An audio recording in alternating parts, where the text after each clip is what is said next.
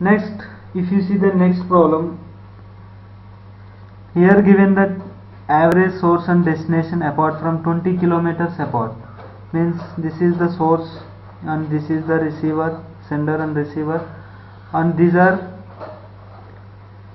distance is 20 kilometers, and now given that one-way delay is nothing but propagation delay is 100 microseconds.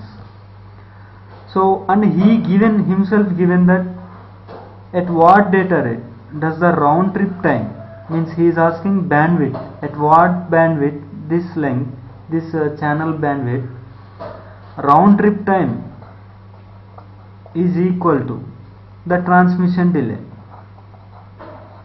Okay, so formula he himself given, at what bandwidth it will satisfy this condition, right? So round trip time is nothing but 2 into propagation delay.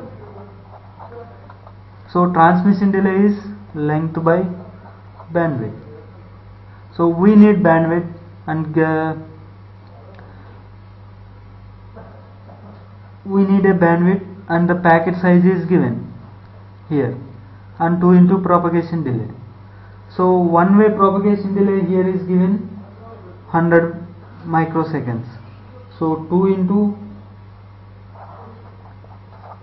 100 microseconds is equal to length of the packet is 1 kb by b.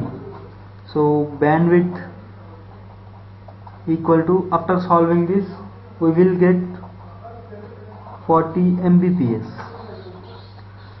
So this is the way. Here if you observe that he given a, this is no useful, length between the source and the destination is not useful. So one-way delay, that is nothing but propagation delay, and he given the packet size, and he is asking that when this condition, if you have this condition, what is the bandwidth of the channel. So himself given the formula, so from that we are deriving, then we are finding the required thing, that is bandwidth. Thank you.